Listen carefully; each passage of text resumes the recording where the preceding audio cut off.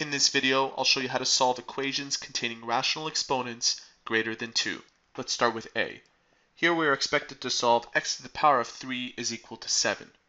To do this, we will have to cube root both sides. If we cube root the left side, we end up with x, and on the right side we have the cube root of 7, and we will use our calculator to evaluate this. Here's how. On your calculator, you find a symbol that looks like this.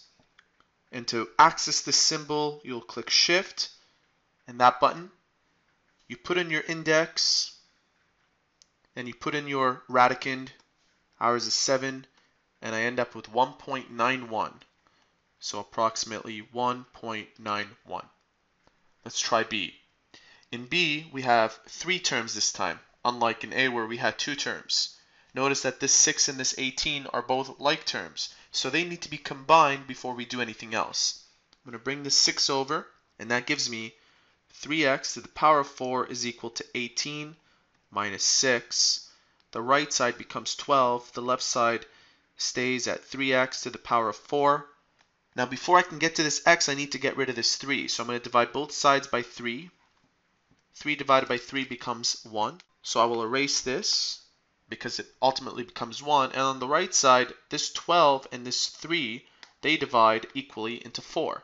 So now we have x to the power of 4 is equal to 4.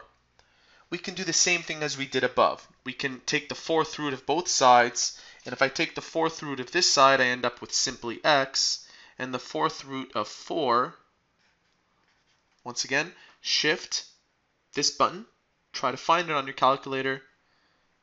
The 4th root of 4 gives us 1.41. 1.41. Now if you don't have a calculator and you want to find out what 1.41 is, what you can do is you can convert x to the power of 4 as x to the power of 2 to the power of 2. Now we all know what the square root of a square term is. If I take the square root of the left side, that 2 and this square root symbol disappear. And of course, you have to do the same thing on the right side, where you would convert this 4 into 2 to the power of 2. So taking the square root of this gives us x to the power of 2 is equal to simply 2. Now if I take the square root again, I end up with x is equal to the square root of 2, which is what this is equal to. If you did not know that trick, that's fine. It's something for you to use in case you don't have a calculator. Let's move on to C.